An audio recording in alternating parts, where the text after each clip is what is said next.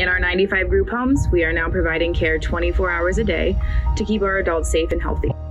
The relationships between the staff and the ladies is somewhat like a family, I would say. We make sure that the ladies have what they need and things that they want and things that they enjoy. This is a beautiful new house, but it really is the staff and the ladies that have made it a home. Our donors are now more important than ever in helping us serve thousands of children, adults, and families in our community. Please consider a donation today. On behalf of those we serve, thank you.